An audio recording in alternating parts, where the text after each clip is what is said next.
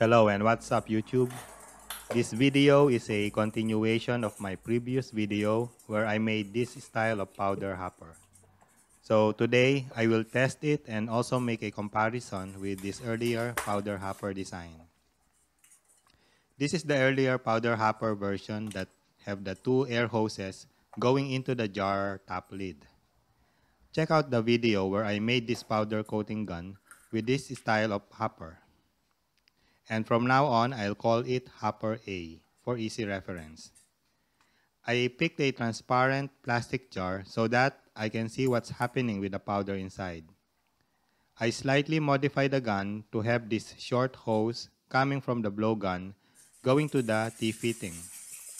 And I did that so that I can quickly swap to the other style of powder hopper, which I'll call Hopper B.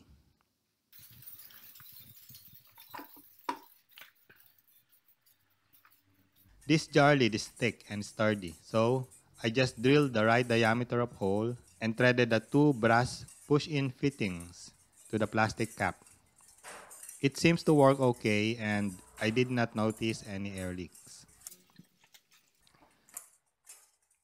Before I start spraying powder, I'll just quickly show you how I improved the earth-ground connection to my setup.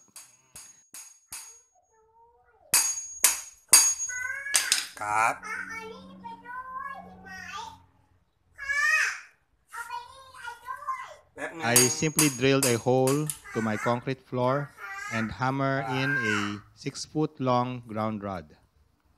And that is where I connected my ground wire in addition to the earth ground terminal of the AC home outlet. For the first test, I am spraying powder to this piece using Hopper A. I have to adjust the air regulator pressure depending on the remaining powder in the hopper to get a satisfactory powder cloud.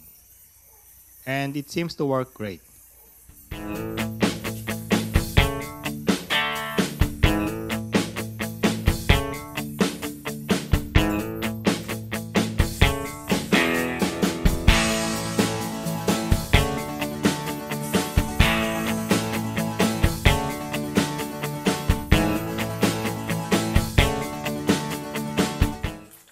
I am using a flashlight with white light to check for areas that does not get enough powder.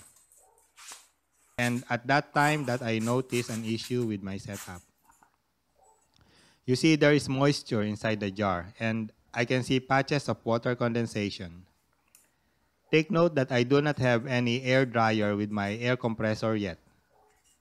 I do believe that moisture in the powder hopper has a negative effect to the performance and/or finished product.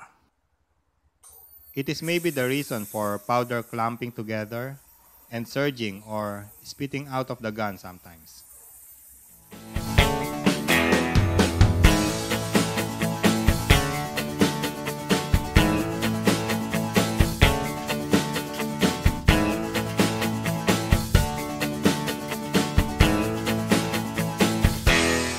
So I put that part to the oven to cure, and before I show you the final product, let's go ahead and test Hopper B. Hopper B is the one I built from the previous video, and this is the first time I'll be putting it to practical test. This is the paint powder I will use for Hopper B. If you can read what it says, then you'll have an idea of my location.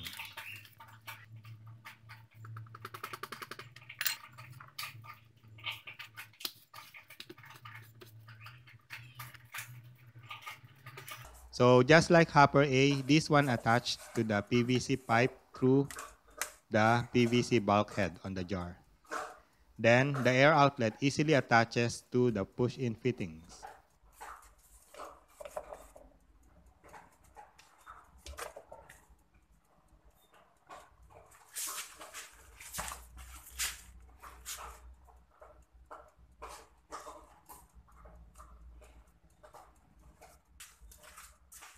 If you look closely, there is already patches of moisture in the jar due to condensation of warmer air coming from my air compressor. I connect the ground clip connected to my power supply and is also connected to the ground rod I showed you earlier. I noticed that this silver-colored powder is finer compared to the black one. If I want to be more scientific with comparing performance of Hopper A and B, I should have used the same powder for both.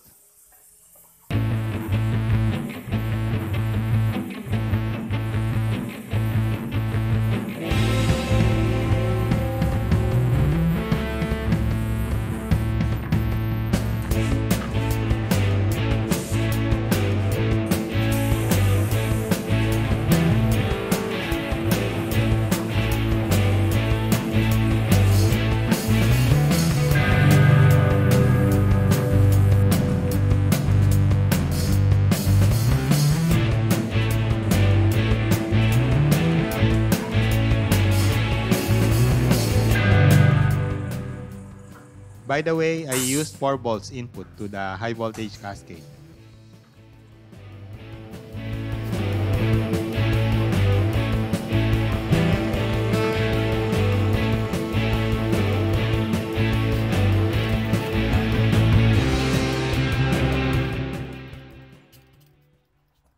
So this is the piece before powder coating using Hopper A.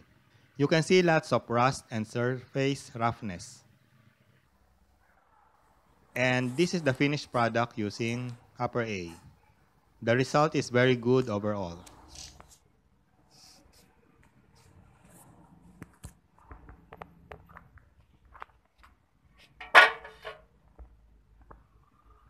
So in areas that is pitted and rough, those surface condition still shows after powder coating.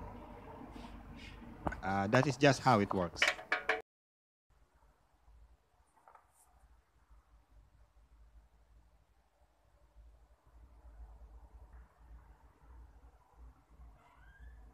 Now these are the pieces I powder coated using Hopper B. Very good results as well. You cannot see it on the video, but there are specks of metallic powder on this painted finish from that powder. That is more visible on direct sunlight. So the conclusion is that both Hopper A and B works. But based on my experience, the original Hopper A works slightly better in getting a consistent powder cloud. I still have to sort out the issue with moisture in my compressed air, so maybe performance will still improve. But anyway, that is all for this video, and I hope you like it. Thank you very much, and God bless you all.